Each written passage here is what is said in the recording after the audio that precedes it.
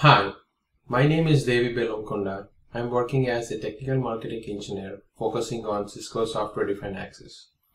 Today, we're going to see how we can connect multiple sites using Cisco SD Access as a transit. First, let's familiarize ourselves with the terminology. We're going to see what a fabric site is and what does a fabric domain mean, and then we will look at what a transit network is, and we're going to look at a demo of how we can connect multiple sites using a Cisco SD Access as a transit. Let's first look at what exactly is a fabric site. A fabric site is nothing but a logical area with a unique set of fabric nodes such as control plane, border, and edge. We may also need wireless LAN controller if wireless capabilities are a requirement in a site. A fabric site may cover a single physical location such as a branch or a campus, and it can be spread across multiple locations such as a metro campus. Or it can also be a subset of a location such as a building or an area within a campus like a floor. And let's see what is a fabric domain. Cisco SD Access fabric domain is basically a hierarchical representation of fabric sites managed by Cisco DNA Center controller. And a fabric domain can consist of one or more individual fabric sites connecting via a transit. And this transit is used for inter-site communication.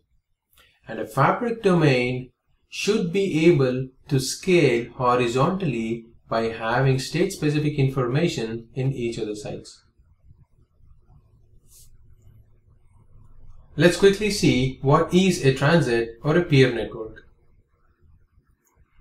Transit is analogous to your WAN. A transit can help us connect multiple fabric sites together. If you look at the picture, we have two different fabric sites which are connected using a transit. There are two types of transit networks right now in Cisco DNA Center 1.3 release, and a transit network can be either SD Access transit or an IP transit. An SD Access transit is used to interconnect sites with a native SD Access encapsulation, which is basically extending the logic of a fabric site to multiple sites. A transit can also be an IP transit, and an IP-based transit offers IP connectivity without the native SD Access encapsulation and functionality, potentially requiring additional VRF and HTTP mapping for stitching together the macro and the micro segmentation needed between the sites.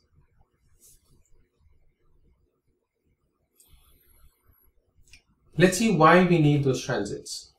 IP transit is for customers whose remote branches are connected via traditional WAN or MPLS, where a direct internet access is required and site-to-site encryption, traffic engineering, and policy-based routing is a requirement. Here, a consistent policy and end-to-end segmentation is achieved by some manual configuration. SD Access Transit is required for customers who have multiple sites connected via dark fiber or DWDM links or sites in the same metropolitan area. Here, in this transit, a consistent policy and end-to-end segmentation is achieved by few clicks.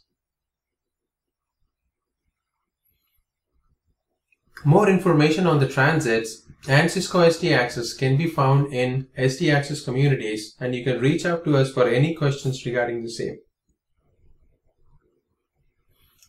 Let's quickly look at a demo. Here in this demo topology, we are going to create two fabric sites and connect them together using Cisco SD Access Transit. We are going to use IP transit to connect headquarters sites to the outside world, for the users to have access to the internet and also to the data center and shared services. A remote branch does not have internet connectivity in its location, And the remote branch has all 3 fabric roles on the same box, which is called fabric in a box. And the remote branch is going to have access to the internet and data center via SD access transit through a site 1, which is the Cisco SD access headquarters site.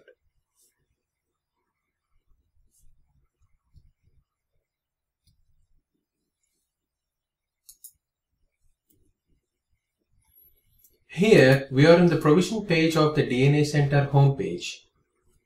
We do not have any transits created, but we have a fabric domain called San Jose Fabric, which has already been created, and it has multiple fabric sites in it.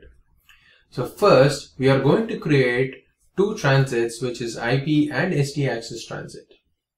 The IP transit is used for headquarters site, and the SD access transit is used to connect the headquarters sites to the remote branches. We are going to create an IP transit, and here we use eBGP as the configuration, and we use to connect the border to the outside world, and we have to give the remote autonomous system number, which we are going to use when configuring or automating the BGP configuration from the DNA Center. We are also going to create an SD access transit.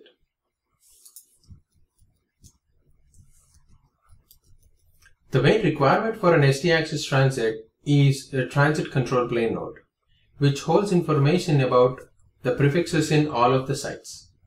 There can be 2 transit control plane nodes, and they can be placed anywhere. In this demo topology, the transit control plane node is located in the headquarters site, which is SJC 5. We are going to point to SJC 5, and we are going to make this device a transit control plane node. And now that we have created the transits, we are going to go into the fabric domain called San Jose Fabric, and we are going to enable a brand new site. This is the headquarters site, and we have enabled San Jose 5 as the fabric, and we can select how many ever VRFs we want to be part of this fabric site.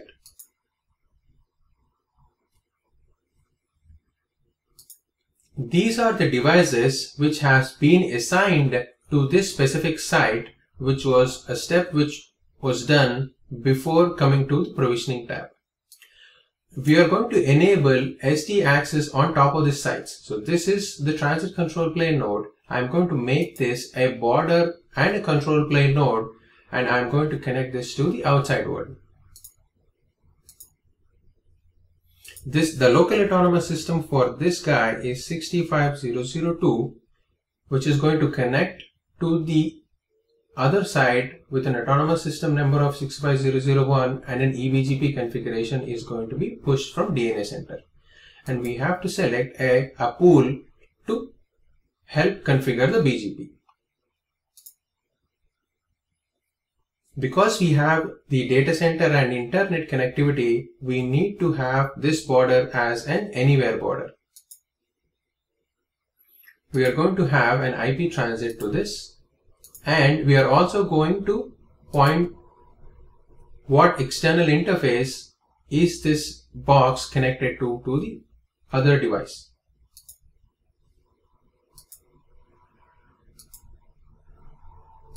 And you can enable how many ever VRFs that you are going to build your eBGP neighborship with.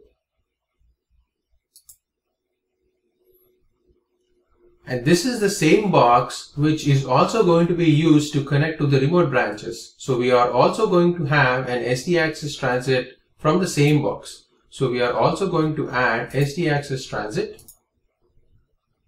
And because this site has access to the internet, we have to make sure this box is checked. This box helps the other sites which does not have access to the internet. The proper configuration is going to get pushed to the sites so that the sites without the internet access can leverage the sites with internet access.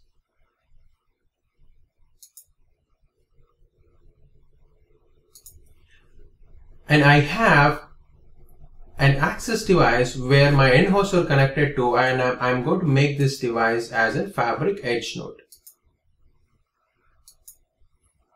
Now that I have selected these devices as with specific fabric roles, and I am going to apply the changes that I have made. So now I have created a fabric site SJC5 which is ready to go live. Now I am going to connect the remote branch to the same SD access transit so that the remote branch can connect to the headquarters site and have access to both internet and data centers. In this box, I am going to enable all the 3 fabric roles. The local autonomous system on the box is 65005, and I am only going to use SD access transit. Because this box is going to be connected to the SD access transit, I am going to use this box as an external border because I do not need to import any routes from the outside world.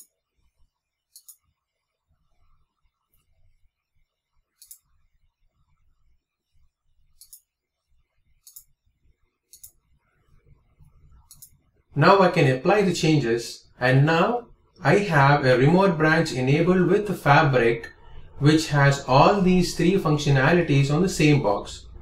If you see here, we have created 2 brand new sites with SD access fabric, and the headquarters site of SJC5 has both IP and SD access transit, and the SFO11, which is a remote branch, is also connected to the SD access transit.